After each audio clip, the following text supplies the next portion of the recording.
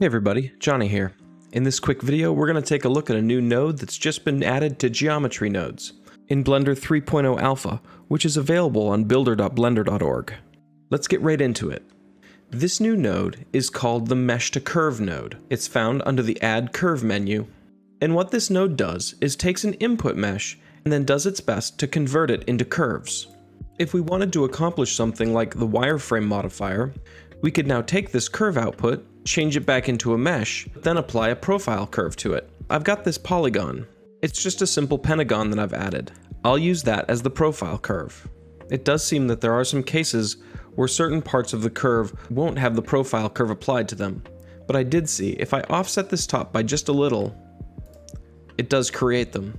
Another interesting thing you can do with this node is to distribute more points along the edges of your meshes.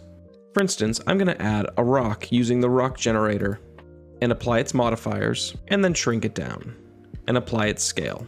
Now on this mesh to curve, I'm going to do a point instance and choose the rock.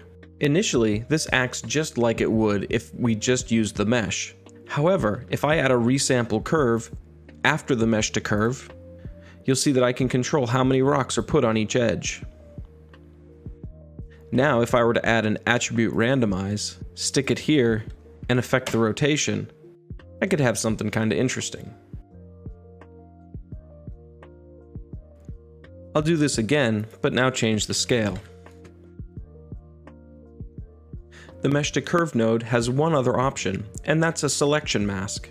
Just like some other nodes, the selection mask allows you to make an attribute that will determine whether or not that node is applied. So for instance here, if I were to add a vertex group and assign this part of the mesh to it, now I can put that vertex group here in the selection, and only that part of the mesh will be converted to a curve. So that's the new Mesh to Curve node. I hope it gives you some ideas, and I hope it inspires you to create something awesome. If you've been enjoying the channel, make sure to hit the subscribe button. Thanks again, and I'll catch you next time.